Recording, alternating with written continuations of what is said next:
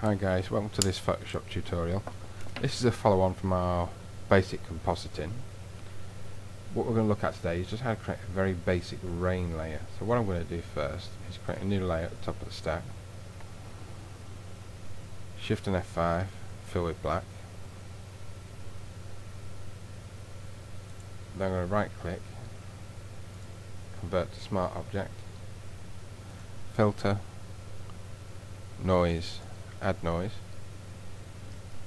I'll give this a default setting of 100% Gaussian monochromatic. Filter, blur, motion blur. Keep this simple again, 100.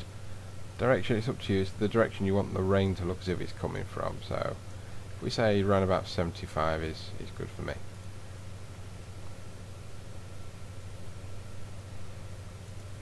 Change the blend mode to screen. I'm also going to add a levels adjustment. I'm going to attach this levels adjustment to our layer, and I'm going to bring the white point in, the black point in. I'm going to push our midtones quite a way out.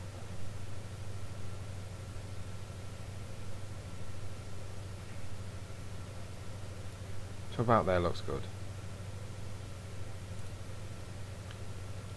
Our rain layer, we can now right click, rasterize,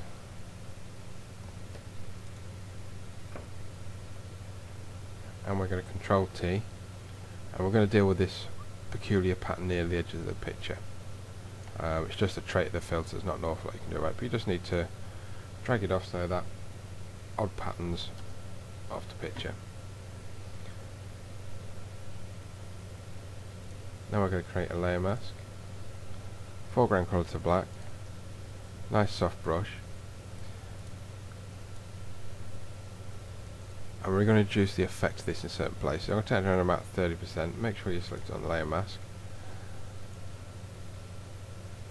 And I'm going to run over the sky. A bit around here. So much there. Take it off a bit more. Let's zoom in. I want the bulk of the effect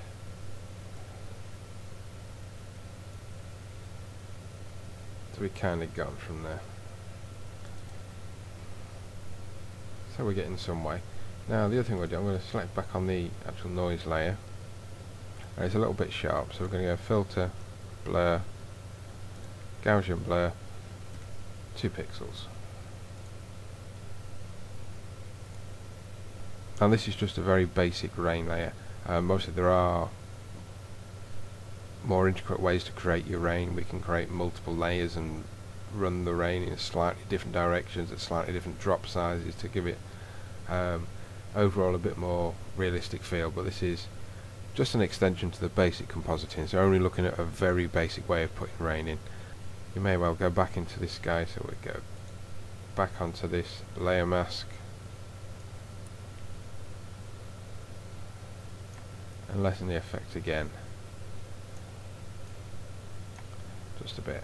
The other thing we can do, we can double click on the layer, go into layer styles, go to the blend diff, and I'm going to press my Alt key, click on the bottom to separate these 2 tabs.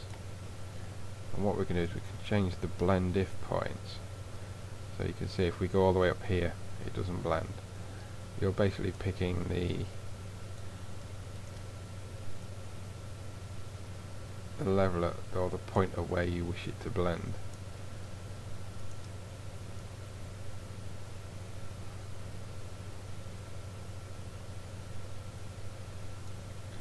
So these areas that are a little bit brighter are showing the rain a bit more than where the darker areas are. But again, this is totally up to you. If you don't like this effect, you don't have to use it, but it's just another tool for your kit that you can use to change the way the rain blends with the layers below. I hope you find this useful. Till the next time, bye for now.